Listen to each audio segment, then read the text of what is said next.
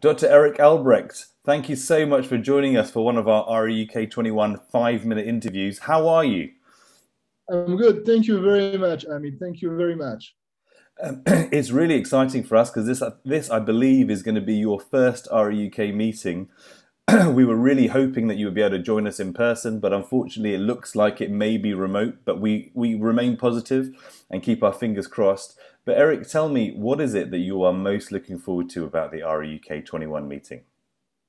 Actually, I look really forward to this meeting because it is organized by great experts in regional anesthesia.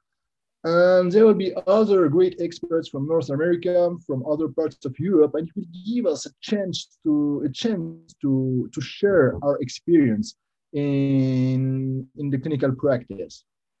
Absolutely. I think it's nice to be able to have. I guess the virtual environment allows us to bring people in from all over the world without having to worry about travel and all the rest of it, and we still manage to benefit from your knowledge and from your experience. Why do you think, Eric, that we should encourage people to sign up for this meeting? What do you see as being the main benefits to somebody who registers for the meeting? I think one of the main benefits of this meeting is the ability to learn a lot of clinical pearls on how to perform regional anesthesia with confidence and with a very high success rate. And I think this meeting will very much focus on, on how to be very, very efficient when you do regional anesthesia. Absolutely. And you're focusing in, or you're featuring in sort of two components of the meeting. One of them is the upper limb symposia, where you'll be talking about ways to prolong your block. And the other is talking about regional anesthesia in extremes of physiology, where you're talking about obesity. So I'm really looking forward to some of your tips and tricks there. Now, if you've watched any of these videos already, you'll know that we always finish the video by asking our experts to name their favorite blocks.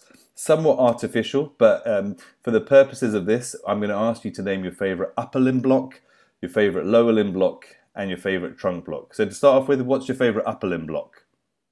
So actually, I have two blogs that I really, really like. But if I have to give only one shot, I would say that I really like performing an interscalene brachial Oh, plexus okay. block. And probably because this is one of the blogs that I studied the most. So you've learned Now, about the most, and you've published the most on it, and you sort of have a deeper understanding about it. exactly, exactly. And also it's a blog that I perform like daily, many, many times. And actually, I got a lot of tips and tricks to share. Oh, okay, that sounds exciting and intriguing. Go on, I'm going to let you. Let's say we were allowed to let you have the second upper limb block. What would you have picked? Actually, I would take the supraclavicular block because Oh, I think it's a very, very easy block to perform. It's very, very quick, and the success rate is very, very high when you really know how to perform it properly.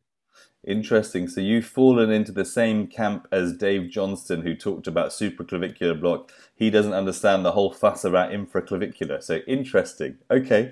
So now, if I was to ask you to tell me what your favorite lower limb block is, what would you say? My favorite one is probably the sciatic nerve block at the popliteal crease because I think it can provide a lot of good analgesia for a wide range of surgical procedures. And actually, I really like it. Okay, okay. So popliteal approach to the sciatic nerve seems to be relatively a popular block choice here, which is interesting. So let's finish up now by asking what your favorite trunk block is. You've got lots of options to choose from. So actually, yes, there are a lot of different options. And again, as you said, the choice is a bit maybe artificial. But if I have to pick one, I would say probably the PEX block. Ooh, A okay. That's pectoral block, yeah. So tell me, why do you think the PEX block, apart from the fact I know you published on this, why do you think the PEX block is one that you would pick? I would pick this one because it provides analgesia for breast surgery, as we all know, and we also know that breast surgery is associated with a quite high incidence of chronic pain. And the idea now is to reduce this incidence of chronic pain, and probably by performing a PEX block, we can achieve this goal. Excellent. Eric, as always, very insightful and very considered answers. Thank you so much for joining me today, and I look forward to seeing you in some way, shape, or form at REUK 21. Take care, my Thank you very friend. much for the invitation. Thank you very much. See you soon. Bye bye. Bye bye.